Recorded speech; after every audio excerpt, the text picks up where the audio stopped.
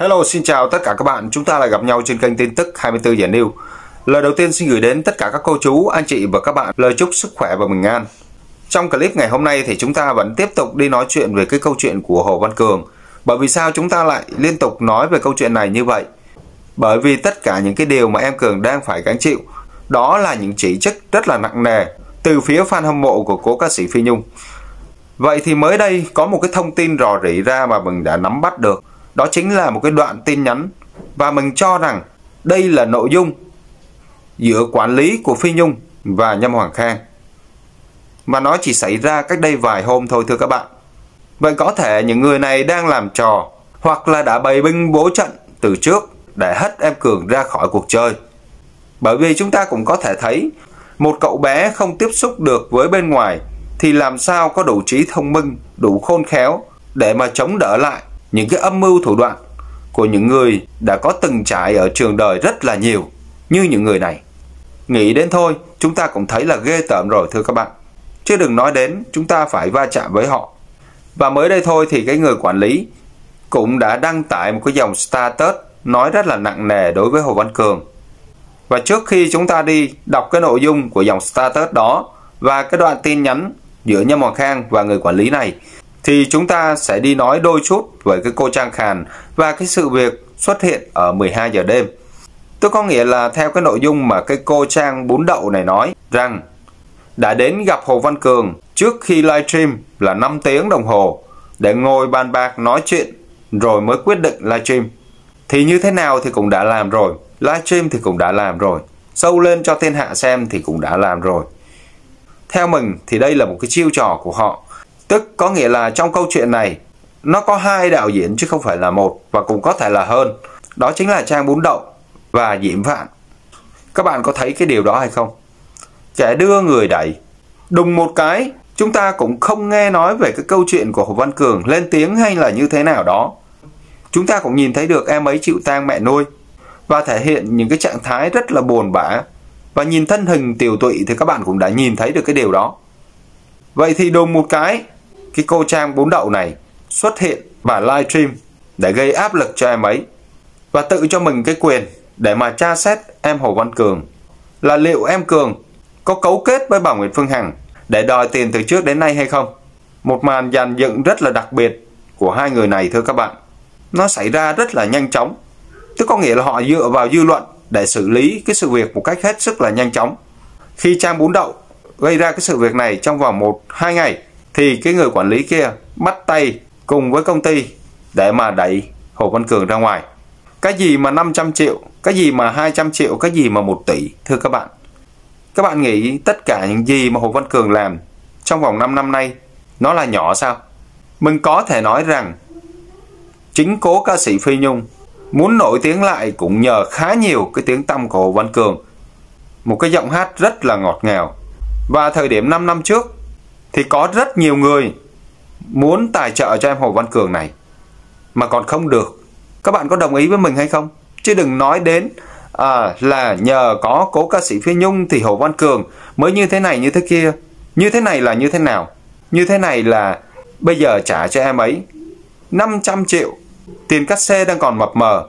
Mình khẳng định với các bạn, nếu tiền cát xê trên 500 triệu mình đi đầu xuống dưới đất. Đó là mình đang nói là tiền cát xê trong vòng 5 năm qua. Và các bạn có còn nhớ mình đã kể cho các bạn nghe rằng một lần đi show của cô bạn Hồ Văn Cường, đó là Phương Mỹ Chi, đi cùng với bố Quang Lê qua Mỹ để biểu diễn, thì các bạn biết là bao nhiêu tiền hay không? Là 400 triệu thưa các bạn. Chỉ một lần đi diễn thôi. Vậy thì Hồ Văn Cường có đi Mỹ diễn không? Đi rất nhiều, chứ không phải là ít. Và mỗi lần đi là đi cùng với Phi Nhung. Vậy thì cái người quản lý này cùng với ekip của anh ta đang nghĩ gì vậy? Đang muốn qua mắt khán giả sao? Anh ta nghĩ rằng khán giả là những con rối sao? Xin lỗi anh, có rất nhiều những người khán giả có tầm hiểu biết và cái sự tính toán còn hơn gấp vạn lần anh. Nhưng họ không muốn nói ra, họ không muốn khoe khoang, và họ không đều cáng như là cái người quản lý này. Vậy thì những gì chúng ta thấy nó có xứng đáng với Hồ Văn Cường hay không? Một câu trả lời rất nhanh gọn lẹ, đó là không. Tại sao em Hồ Văn Cường và gia đình của em lại chấp nhận những cái yêu cầu của người quản lý này? Bởi vì các bạn cũng nhìn thấy áp lực của mạng xã hội trong 2 ngày qua đã được dấy lên từ một người, đó là Trang Bún Đậu. Vâng, đó cũng là một cái kế hoạch của họ. Em ấy không thể nào đủ khôn khéo để mà chống đỡ lại những cái âm mưu đó.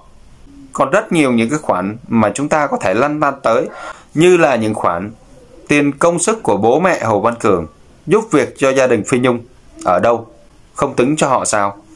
Và còn rất nhiều những cái khoản khác mà mình sẽ đề cập ở trong clip tiếp theo.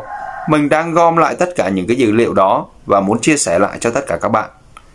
Mong muốn là vạch trần trụi những cái thủ đoạn của những kẻ đê tiện kia đã dùng tất cả những cái chiêu trò để ăn hiếp một đứa con nít, một đứa bé chưa trưởng thành hẳn, mà họ cho rằng đứa bé đó thật là cáo già, rồi ma lăng, ma cô, đủ các kiểu trên đời.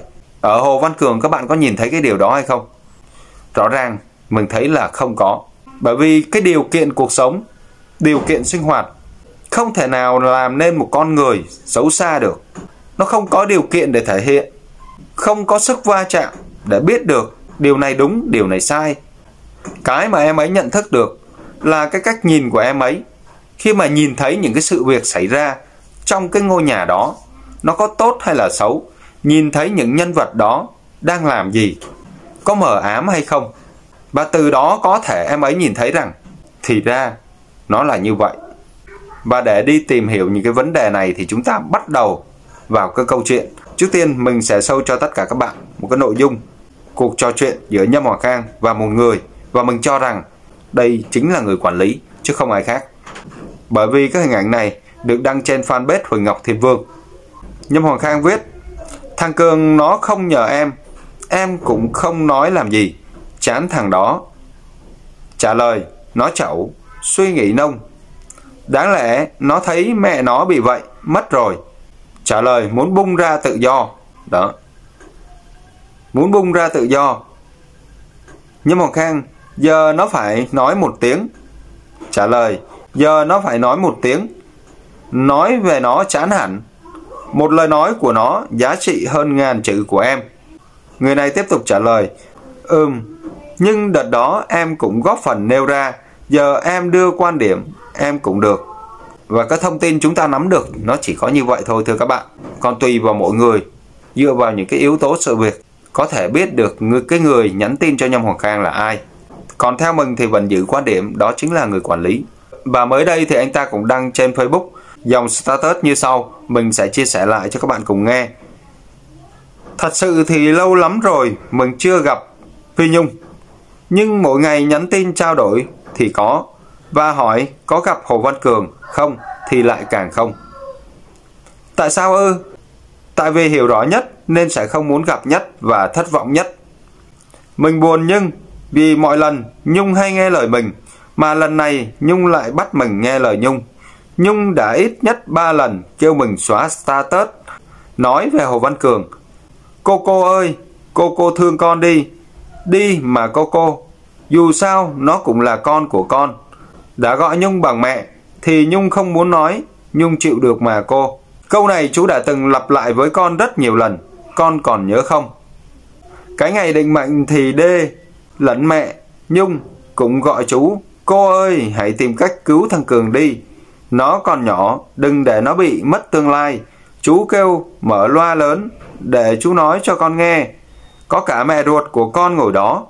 Nỗi oan của mẹ con 1 năm, 2 năm, 3 năm, 5 năm hay 10 năm vẫn có thể giải được. Nhưng cái tội bất hiếu của con là kêu mẹ bằng quỷ thì không bao giờ giải được. Chắc con còn nhớ. Chú và mọi người đã cố dành cho con rất nhiều cơ hội, sẵn sàng ngồi 6 tiếng đồng hồ để phân tích cho con, chỉ để nói một câu duy nhất mà con vẫn không làm được. Tại sao? Ở nhà con đâu có như thế, ngoài đời con đâu có như vậy. Lanh lẹ, đối đáp và thậm chí là rất khôn lanh về mặt đối đáp trả treo. Điều này chắc chú không nói oan cho con chứ. Con đừng để chú phải nói rõ. Nỗi khổ của mẹ ruột con thừa biết khi nhận được tiền giải thưởng, nếu xài tiền hết thì cha con sẽ làm gì, mẹ ruột con sẽ làm gì, đúng không? Bởi thế nên mẹ ruột con mới nhờ gia đình cất giùm đi, đợi đến khi cần thiết hẳn lấy. Toàn bộ những sự việc trên con biết hết, mà con nỡ lòng nào, thậm chí một câu nói cũng không làm được. Thì thôi, nhạt lắm, bạc lắm, thương lầm con ơi. Các bạn cũng có thể thấy đó, những câu nói của anh chàng quản lý này cũng rất là đanh thép. Và tưởng chừng như câu chuyện này nó là sự thật đó thưa các bạn. Và chúng ta sẽ tiếp tục đi tìm hiểu xem nó có đúng là sự thật hay không. Hay là đây chỉ là những cái sự việc mà họ đã cố tình dàn dựng lên để lừa một cậu bé. Bởi vì chúng ta cũng thấy rằng cho dù cậu bé ấy có khôn lanh đến mấy thì cậu ấy cũng đang chịu sự quản lý của gia đình cố ca sĩ Phi Nhung và quản lý của công ty. Vậy thì rõ ràng cái sự thoải mái khi sinh hoạt ở ngoài đường sẽ không bao giờ như những đứa trẻ khác. Và cái điều mà em ấy không làm thì họ lại cố ép gắng gượng em ấy trả lời. Vì các bạn cũng biết rằng trong mấy tháng qua Hồ Văn Cường đã không sử dụng mạng xã hội, thì lấy đâu ra mà liên hệ với những người ngoài. Vậy thì cái người quản lý này cũng đã khẳng định là chú và mọi người đã cố gắng cho con rất nhiều cơ hội, sẵn sàng ngồi 6 tiếng đồng hồ để phân tích cho con, chỉ để nói một câu duy nhất mà con vẫn không nói. Bây giờ cậu bé đã không làm thì làm sao mà nói được, trong khi đang còn sự đau buồn khi mà mất đi một người thân, đó chính là người mẹ nuôi Phi Nhung. Thì họ lại cố ép, cố gượng hỏi cậu bé rằng có toan tính cùng với bà Nguyễn Phương Hằng hay không. Một cậu bé ăn chưa no, lo chưa tới, thì làm sao mà có thể cấu kết với bà Nguyễn Phương Hằng được. Trong khi họ đã chặn tất cả những cái nguồn liên lạc của Hồ Văn Cường ra ngoài xã hội. Mạng xã hội không sử dụng. Và chúng ta cũng nhìn thấy một cậu bé rất là buồn và trả lời bằng cách gật hoặc là lắc, mà vẫn không đủ cho họ để mà họ cố gắng để mà ép buộc cậu ta. Và mình cũng xin tạm dừng cái clip tại đây. Mình sẽ chia sẻ với tất cả các bạn ở clip tiếp theo. Đừng quên nhấn đăng ký, like, share video giúp mình. Xin chào.